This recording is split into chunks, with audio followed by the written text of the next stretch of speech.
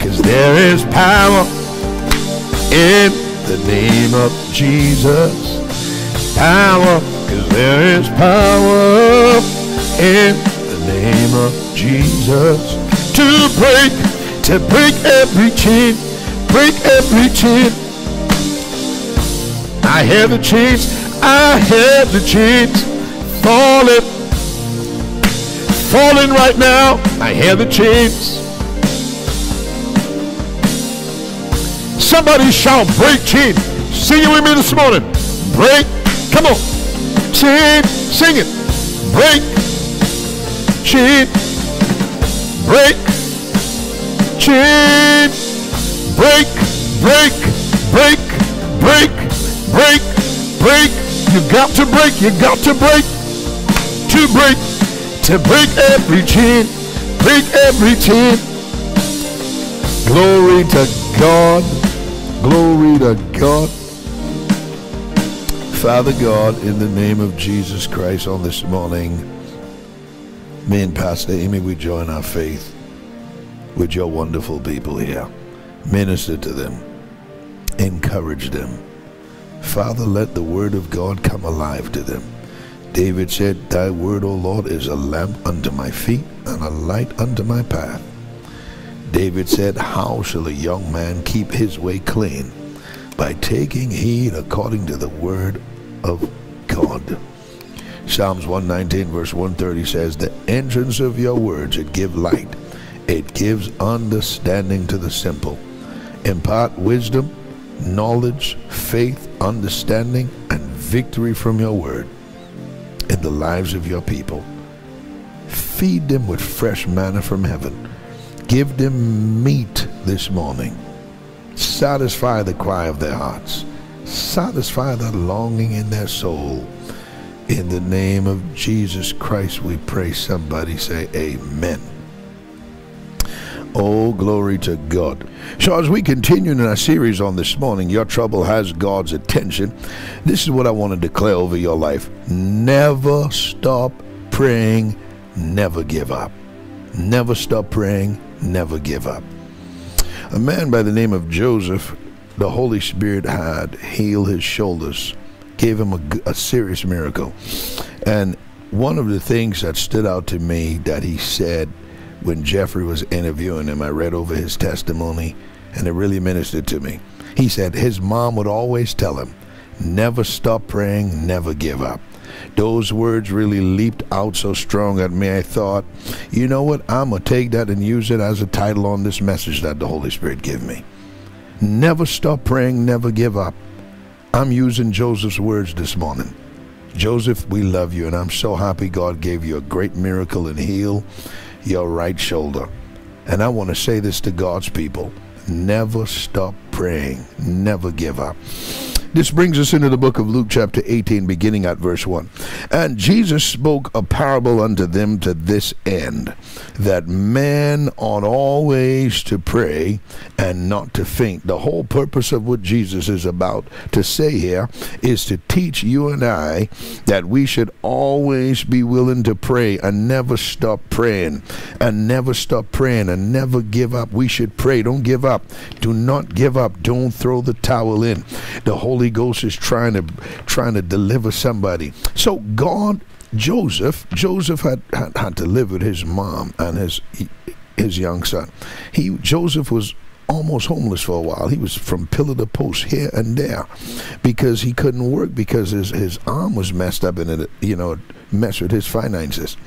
But Joseph said in his testimony that he kept on believing God. He kept on applying for a house. He just refused to give up. And I just love his attitude of being so aggressive in his faith. And Joseph testified and said 3 hours after God healed his shoulders, he got an email from the military saying, you have been approved. Glory to God. 3 hours after the man got healed, he got an email from the military saying, you have been approved for the house. And all he had to do was fill out the paperwork, and like a month later he was in a house. I mean, God stepped into this man's life.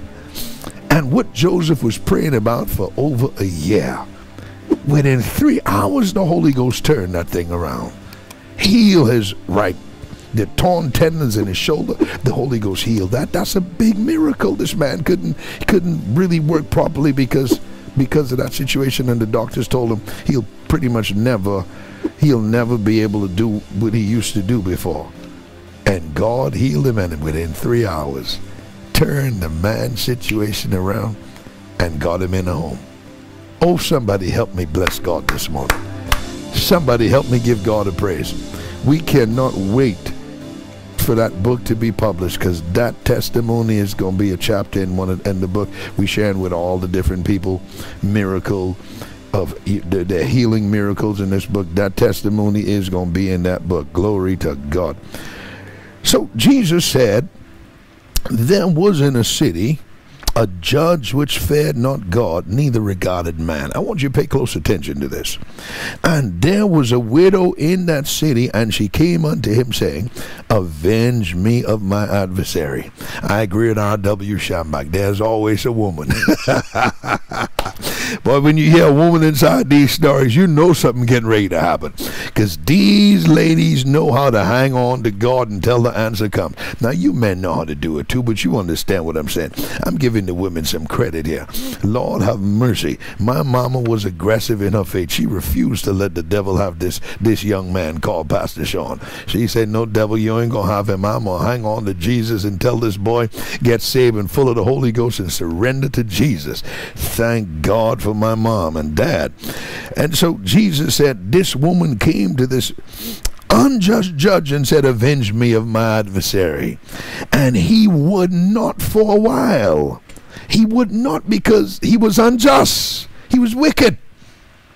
He didn't care about God nor people. So he could care less about anybody. But I love the end of this verse. But afterward, he said within himself, though I fear not God nor regard man, yet because this widow troubles me, I will avenge. I'm going to have to answer this woman's prayer or request, lest by her continual coming she wear me out. Lord have mercy. This unjust judge said, I got to do something. I can't. This woman's coming to me every day at 10 o'clock for the last 6 months. I'm worn out. My God. The unjust judge said, this woman's aggressive. She don't know what no means. She don't know what it means when I despise someone and don't want to do it. This unjust judge said, you know what? This woman means business, man. I'm going to have to grant her request. And listen to Jesus' reaction in verse 6. And the Lord said, hear what the unjust judge said. Did you hear what this wicked unjust judge, a man who don't care about nobody? And then Jesus goes on, and shall not God, glory to God, and shall not God avenge his own elect, which cry day and night unto him, though he bear long with them? Which means that God may wait a while before he answer your prayer. But then verse 8, Jesus said, I tell you that he will avenge them speedily. When the time comes for God to deliver you, he'll do it for you like he did for the children of Israel. They were in Egyptian bondage for 400 years. But when God got ready to bring them out, God knocked the Red Sea in half, split the thing wide open, and allowed the children of Israel to cross over on dry ground. When God gets ready to bring you out, he will do it in a hurry. Are you listening to me? I said, when God gets ready to bring you out, he will do it in a hurry. God will do it in a hurry when he gets ready to bring you out, to deliver you, to set you free, to answer that prayer. God will do it overnight when he gets ready. Glory to God. Jesus said, I tell you, he will avenge them speedily, quickly. Bam, bam, bam. Make it happen fast. Nevertheless, when the Son of Man cometh, shall he find faith on the earth? Jesus is saying, I'm coming again. But when I come, am I going to find my church with the kind of faith that this widow woman had? This woman who refused to give up. This woman refused to take no for an answer. She hung in there. She knocked and knocked and knocked and knocked and asked and asked and asked until that judge moved and answer her prayer. Jesus is saying, this is the kind of faith I want my church to have. A faith that refuses to give up. There's that false teaching that used to teach folks and say, oh, if you ask more than once, it's a sign of unbelief. Well, that's not what the Bible teaches. That's not what Jesus teaches. Even Jesus himself laid hands on a blind man and said, what do you see? The blind man said, I see men as trees. Jesus had to lay hands on him again. I dare you to call him an unbeliever. Nobody had more faith than Jesus. And Jesus is teaching you to ask over and over and over again is not a sign of unbelief. It's the opposite. It's a sign of faith. It's a sign of determination. It's the sign of someone who refused to take no for an answer. And Jesus is using this woman as an example to tell you, never stop praying, never give up, never stop praying, never give up. Men ought always to pray and not to faint. My God, he cares about you. God's talking to you. He's telling you, pray, do not give up, pray some more. Refuse to give up. And me and Pastor Aimee cover you this morning. We pray for you this morning, let your fire fall. We pray for you this morning that you will not give up, that you will not throw the towel in. I rebuke that spirit of discouragement off of you. I rebuke the spirit of discouragement off of you. Isaiah chapter 41 verse 10, God says, fear thou not, for I am with you. I will help you. I will uphold you with the right hand of my righteousness. All those who were angry against you are going to be ashamed and confounded. God said you're going to look for them and you ain't even going to be able to find them. God is going to fight for you. Let your fire fall. Let your winds blow, Lord. Fill this place and have your way. Let your fire fall. Let your fire fall. Come on. Let your winds blow, Lord.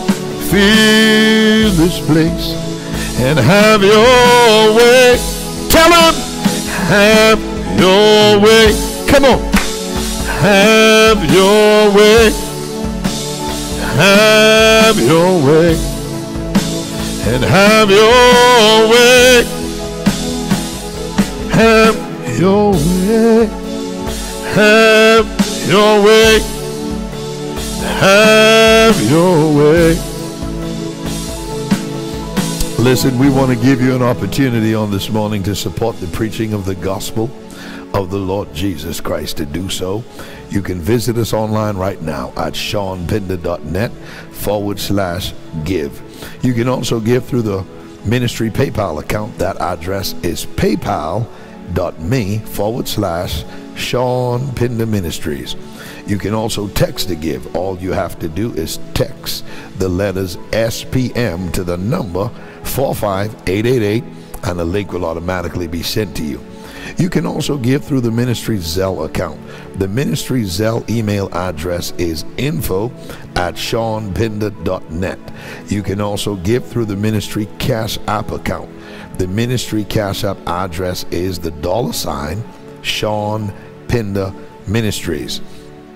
You can also mail your donations into the ministry. Just remember to make your checks and money orders out to Sean Pinder Ministries, P.O. Box 2726, McKinney, Texas 75070. And we are asking our social media family, help us reach 1 million people a month with the gospel of Jesus Christ. We need every single one of you to share this video, share this broadcast with at least 5 people that you know need a word of encouragement. Just send it. Even if you think they don't need encouragement, just send it to them. And you'll be amazed at what the Holy Ghost will do in their lives. You know how many people have gotten saved gotten healed, delivered, and set free because somebody were willing to share this broadcast with him. It's not by power, it's not by might, but it is by my spirit, says the Lord. You will be amazed at what God will do when you share this video. And never forget, me and my beautiful wife, Pastor Aimee, we love you, we appreciate you, and we will see you on tomorrow morning on another morning prayer broadcast. God bless you. Bye-bye.